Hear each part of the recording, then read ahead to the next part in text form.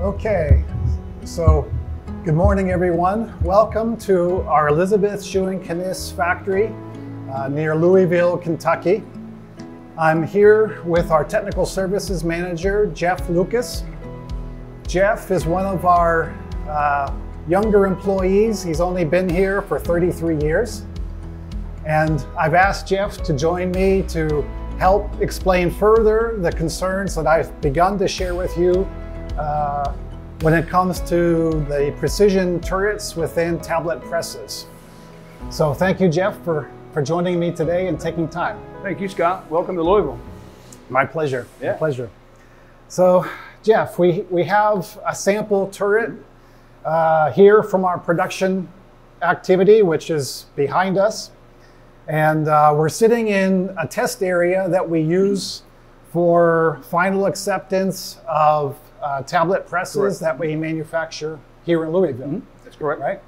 The tablet press that we make here is our Sentry brand, which is what? It's an industrial machine. It's based off the older Stokes DD2 model press.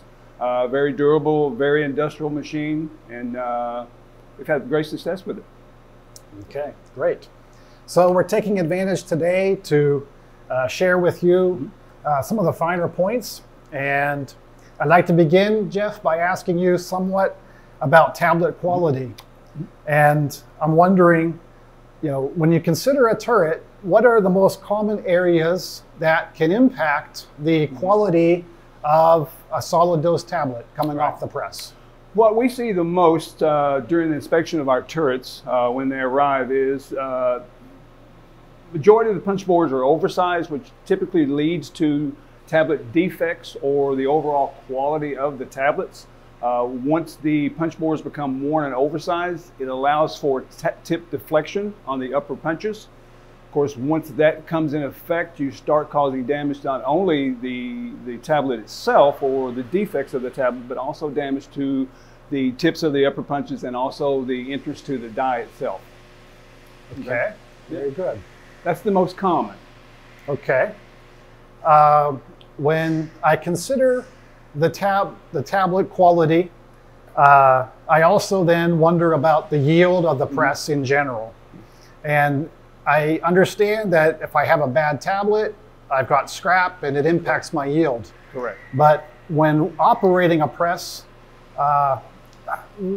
what's more common sources of yield loss in powder, and how does that occur on a turret?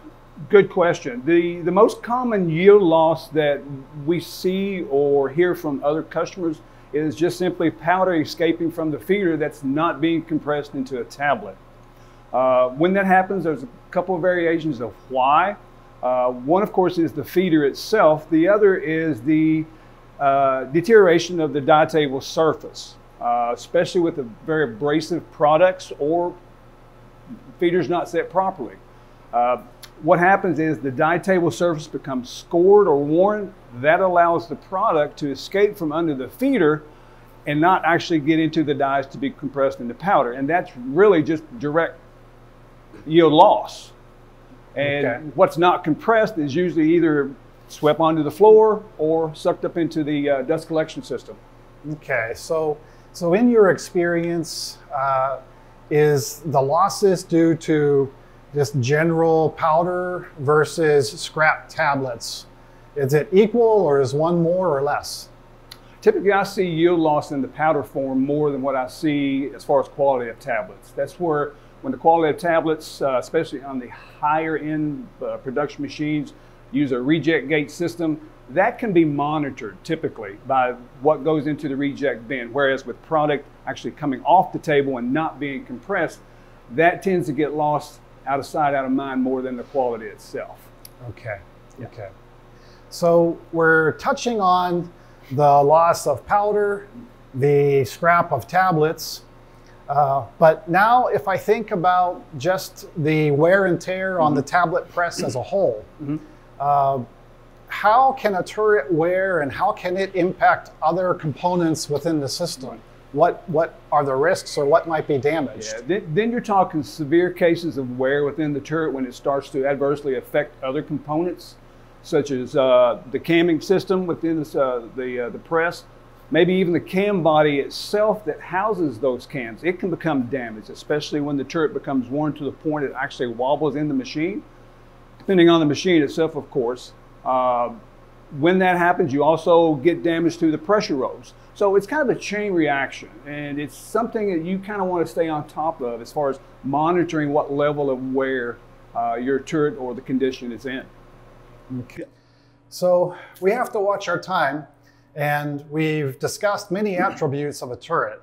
But I think for our customers today, I'd like to know, can we recommend 3 things that our customers can take action now to help improve and secure the operation of their turret?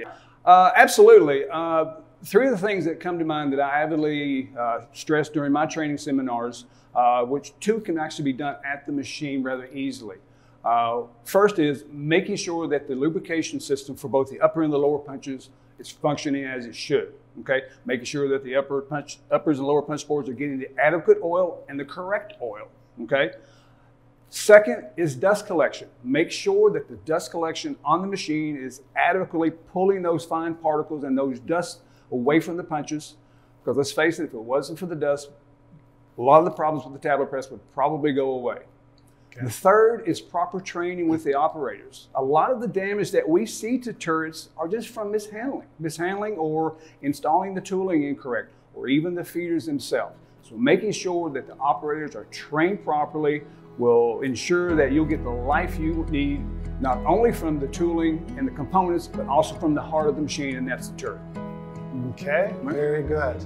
Thank you, Jeff. You're welcome. I hope these elements are realistic and available, for people to consider immediately. You mentioned the setup and the training. Absolutely. And I can add to that scenario that you and our technical team is available to assist our customers directly on site as well as in our own factory.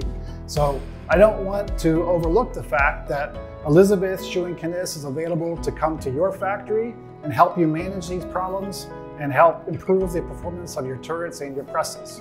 So thank you again for listening, and thanks for your comments. Thank you.